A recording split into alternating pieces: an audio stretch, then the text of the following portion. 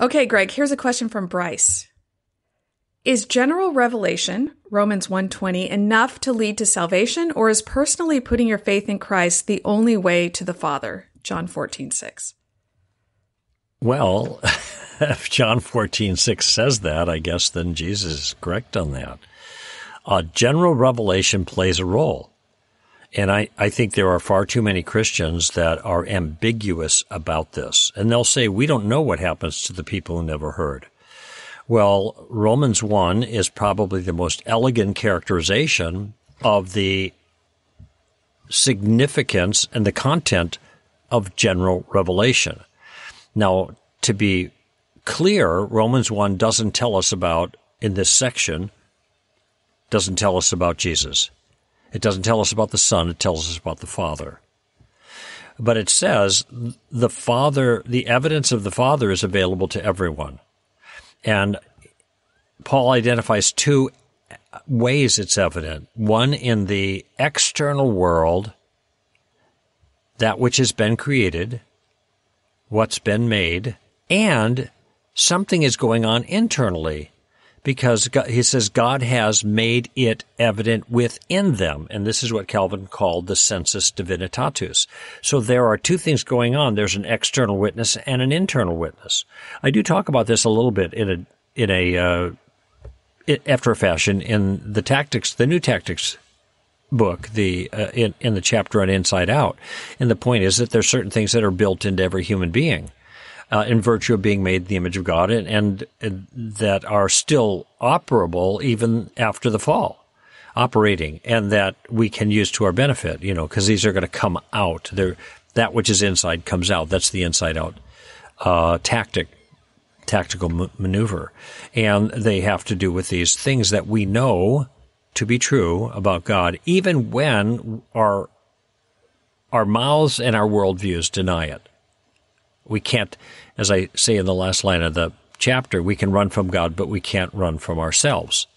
So, but the question now is, given that revelation outside and inside, and in the second chapter he talks about the moral law being part of everybody. Well, that's inside for sure, our awareness of morality.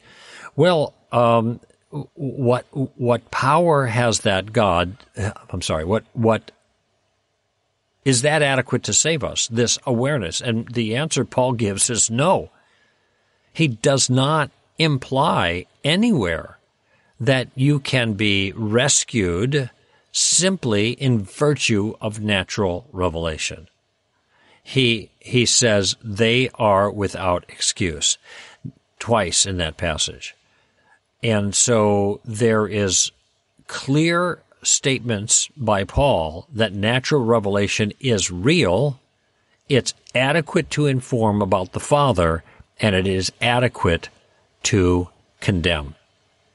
He does not suggest it's adequate to save. Now,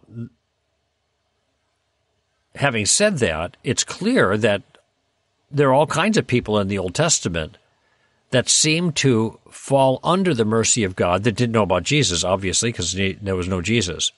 And only the Jews had an anticipation of Jesus. I was reading the Gospel of Matthew. Jesus said, only the sign of Jonah will be given you. And then later it says, the people of Nineveh will rise up and condemn the people of Capernaum, for example. And so I thought, I wonder what precisely happened there with Nineveh, and I went back. There's not a lot to read, and condemnation was preached eventually by Jonah, and the people repented. They changed their ways, and they presumed that a change in way would result in the mercy of God. So now you have not a lot of detail about salvation, but an understanding that God is merciful and will respond to turning to Him and away from evil. And so there is a certain gospel there. Clearly, the people of Nineveh, many of them are going to be, did attain to salvation because they're going to be the judges of the cities in the Galilee that Jesus was referring to. And what did they know? They didn't know much. Okay, but they threw themselves upon the mercy of God, sackcloth and ashes. They repented. All right. So people can be rescued, at least in the Old Testament economy, by an appeal to God's mercy without a whole lot of detail. But Greg, but in the New Testament, wouldn't you say though that with Nineveh, they weren't necessarily achieving salvation? They receiving salvation. They were just receiving God relenting from His judgment of their nation. Do you think that they were actually repenting? I would say salvation. Yeah, the reason I say that is because of what Jesus says. The people of Nineveh will rise up in judgment against those in Capernaum, for example. And so I take that to mean they're rising up in judgment because they did what the people in Capernaum didn't do, because something greater than Jonah and that preaching is here now before you. So I take that that their responsiveness to God's charge, the bad news that they heard, their responsiveness in turning to Him in mercy and relenting, I think that I take that as salvific, which is why Jesus words that the way He does. And just like the Queen of Sheba, the same thing there, because He cites her as well, coming to see Solomon. So it's clear that there is Old Testament salvation apart from Judaism proper. I mean, Moses, you got Melchizedek for one. Some people think he's not a real person, but it seems to me that he is. And you have Jethro, who is Moses' father-in-law, who is a worshiper of the true God. And he doesn't have the Mosaic sacrificial system, but there is a sense in which he is trusting in and turning to the true God. And we know that faith is the requirement through the whole system, going all the way back to the archetype of faith, which is Abraham. And so that is repeated frequently. So it's possible for Old Testament saints to express faith in God that's salvific without much information. However, when it comes to the New Testament, we see a whole different thing going on. Jesus is the ground of salvation. Anybody who gets saved in the Old Testament not having heard of Jesus is saved because of Jesus, all right? In the New Testament, the object of faith and the grounds of salvation are the same. And that's why the statements are made, people have to believe in Jesus in order to be rescued. And it seems to me univocal. I'm not willing to say, I don't know what's going to happen to people who never heard of Jesus. I think Paul makes it clear. Mm-hmm. If they're guilty, they will get judged. They are without excuse. If they're seeking God, God will see to it that they get the message. And there are biblical examples of that. Cornelius is a great example. Acts chapter 10. Cornelius look at all the accolades there. He prayed regularly, he gave alms, and etc. And, he had visions from God, all this, angels, but he wasn't saved. That's why he needed the gospel. And that's what we see happening in Acts 10. So that's where I stand. I think that's the safest way to be. By the way, I think it's safer to preach the narrower view, because if we're wrong, there's more people in heaven than we thought. If we teach the broader view, especially without biblical justification, and we're wrong, well, then we've given false hope to people who needed Christ. And that's not a good place to be. I mean, Jesus said, I am the way, the truth, and the life. No one comes to the Father but through me. And that's as clear as you could get. But I think you're right, Greg. There are a lot of points that say this. And the one that comes to mind immediately is the Romans 10 verse where Paul is saying that whoever will call on the name of the Lord will be saved. How then will they call on him in whom they have not believed? How will they believe in him and him whom they have not heard? And how will they hear without a preacher? How will they preach unless they are sent?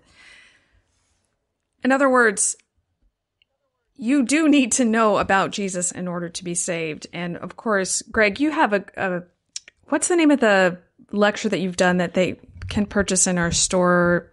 The Heathen.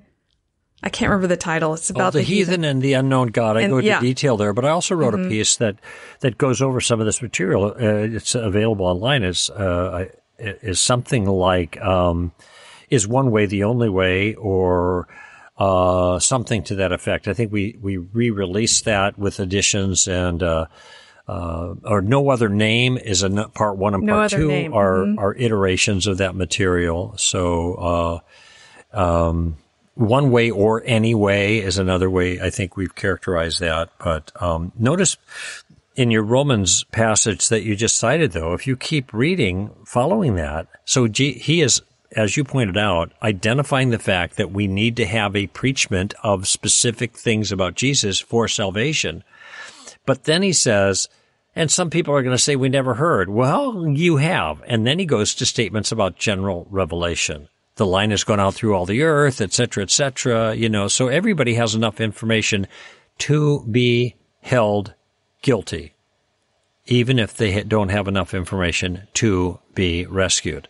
And the way that someone put this for me, and I thought it made a lot of sense, if you're asking for money to help you, and I offer you $10 and you turn it down, why would I offer you 100 if you won't even take that 10? Now, that's a parallel to people who reject the Father based on general revelation. Why would God give them any special revelation? They've already poked God in the eye, said no to him. So why would he be obliged to give more? Now, he does give more in many cases. By the kind intention of his will, he goes and he reaches out to people. And there's wonderful stories of amazing ways God has revealed himself to people in very obscure circumstances. I have a book called Eternity in Their Hearts, where some of these stories, Don Richardson, are recorded. But the point is, even in those cases, they get saved through a knowledge of Jesus, not through a general knowledge of some divine God, some divine being who created everything. That's just the first step. And when they respond to that, then more is given. Until what is given is necessary for salvation, they put their trust in that.